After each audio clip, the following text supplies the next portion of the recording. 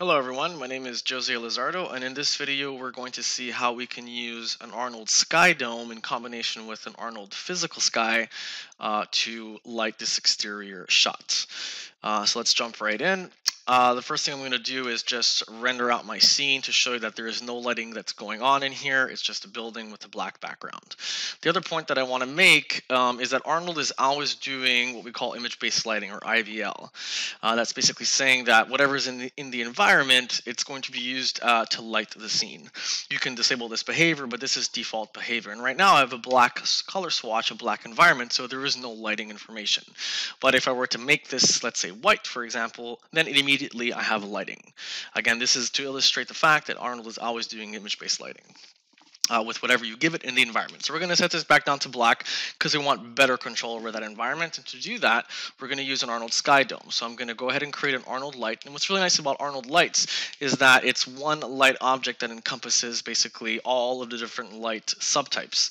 So if I expand my type here, you see that we have all access to all of these different types of lights. I'm going to go ahead and create a Skydome, pop it into my scene, and you see that the rendering starts to take place. Now, of course, the default values are a little intense, so it's very blown out, but we can adjust these directly on the light object, which is really nice about the Arnold lights. You have access to, of course, your intensity, but also your exposure value. So I can bring this exposure way down to get a much better looking result.